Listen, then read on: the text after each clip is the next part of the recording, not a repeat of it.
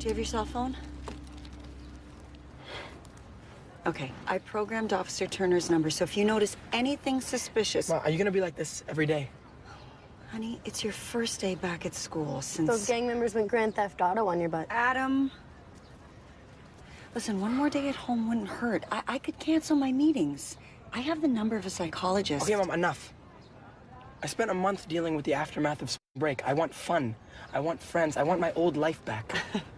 Yeah, I know, Drew, but... No buts. The cops are watching the guys who beat me up.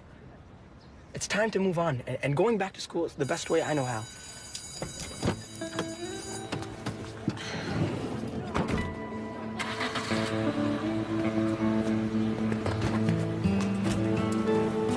Watch it. Intramural dodgeball captains, meet your new MVP. You are just in time. We got smoked in our last game. You, sure you're up for it? Word is that gang practically killed you. There were like 10 guys, right? They still after you?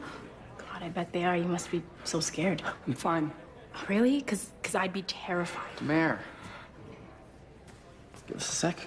Yeah. Sure.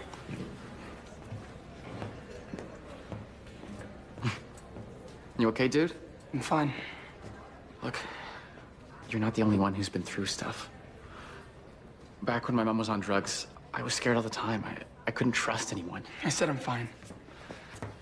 Hey, that's what I said too. Okay, well, I'm not you.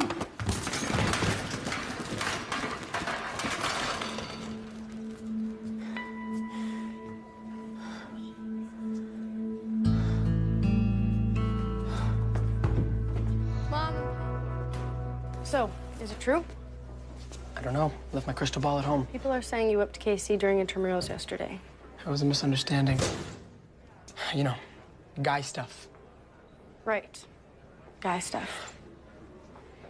I Googled sudden rage. It's common after trauma, and so are nightmares. I heard you screaming last night. You must have been dreaming. Please don't kill me. Did Mom hear? Dunno. I swear if you tell her. Mom was right. You have, like, post-traumatic stress disorder. You need help. No, what I need is everyone to get out of my business. Now you're scaring me. Pushing Casey was an accident. And I'm going to apologize. Then I'm going to move on. And it would be a lot easier if everyone just did the same. Okay?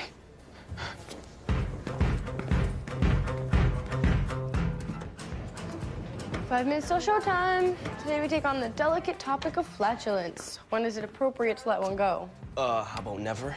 Ooh, especially now. Hey, if Sadie asks, you and I have a date tonight. I have absolutely nothing to wear. You're hilarious. So what's the real reason you're lying to your girlfriend? Xbox marathon, bare knuckle boxing? No, I'm meeting up with Allie. You're going on a date? No, we're just friends. Didn't you have thoughts for her? Yeah, like a million years ago. Rude check, dude. It was mutual. Oh, so now you guys are just friends? And one friend should be allowed to hang out with another. Absolutely. But if you and Allie are just friends, why did you lie to Sadie? Go.